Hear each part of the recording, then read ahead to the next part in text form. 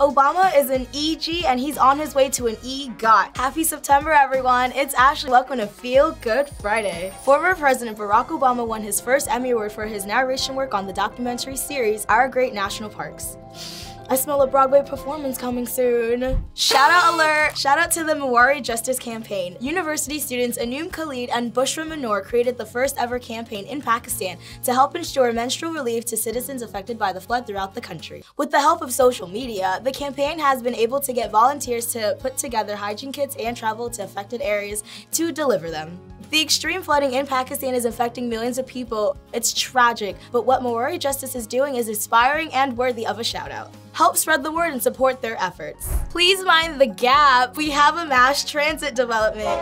Just this month, the first fully hydrogen-powered passenger train started running in Saxony, Germany. This is a big advancement in our fight to defend our planet. The emissions from a hydrogen-powered train are only steam and water. Nothing to damage the ozone coming out of that tailpipe. Choo-choo! Or not. Do hydrogen-powered trains go choo-choo?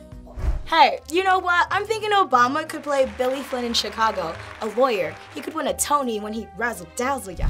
I hope you're feeling good this Friday. If not, take action, lead change, and make a good story for next week.